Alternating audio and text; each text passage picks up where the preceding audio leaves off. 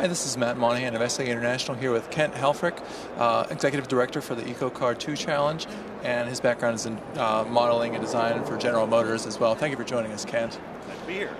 Just to get started, I guess, could you just explain why modeling is plays such a big part in the EcoCAR Challenge?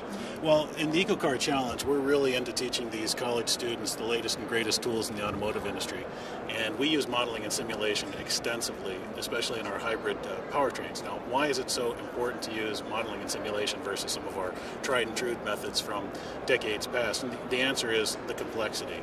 We really have to make the complexity come together so that when the system's integrated, it works. Right. And the only way to do that is to do modeling and simulation before you get into the vehicle. And how have you seen students embrace the modeling and design as compared to your traditional role at General Motors?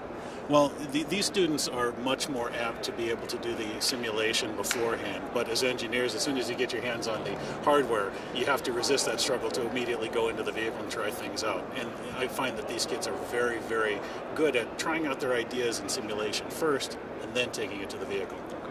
And then in terms of the EcoCAR 2 Challenge, which you announced here at SAE World Congress, how do you expect the students to use the modeling? Is it going to be similar to what they did in the first EcoCAR, or that you expect them to run with the modeling a little bit more? Well, every one of these competitions builds on the last, so we're going to be expecting more of them from the software in the loop and hardware in the loop simulation. And we're going to be expecting them in their first year to actually be trying out all of their designs. And we're going to be giving them a lot of guidance and a lot of help to make that happen, so that when they get their vehicles in their second year, very similar to the way we do things in the industry, then their work will already have been done largely on the bench, and it'll work first time in the vehicle. Great. Thank you for joining us, Ken. This has been Matt Monaghan of SAE International, reporting live from the SAE 2011 World Congress.